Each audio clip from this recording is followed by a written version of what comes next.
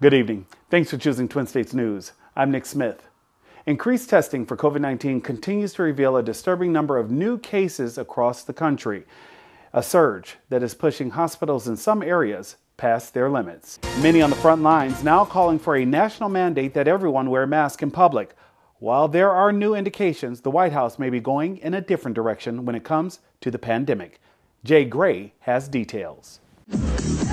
A weekend of parties.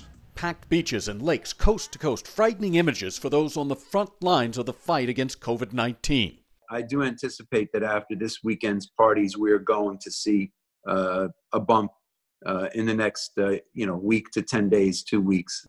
A bump in many areas already stretched to their limits. More than half of the country is dealing with a surge in cases, many hotspots now dangerously close to running out of hospital beds. The modelers taking a look at our numbers told us about a week ago that we were on a trajectory that was going to have our hospitals overwhelmed in what is now probably 10 days to 2 weeks.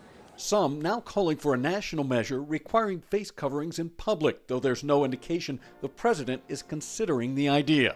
Senior administration officials telling NBC News the White House will soon unveil a new message on the pandemic, urging the nation to, quote, learn to live with the virus, downplaying its severity. Now we have tested almost 40 million people. By so doing, we show cases, 99% of which are totally harmless. Medical professionals pushing back. We've seen marathon runners have to learn how to walk and breathe again. This is not a no big deal for people that just survived. This is a serious virus. Spreading in some areas at record levels.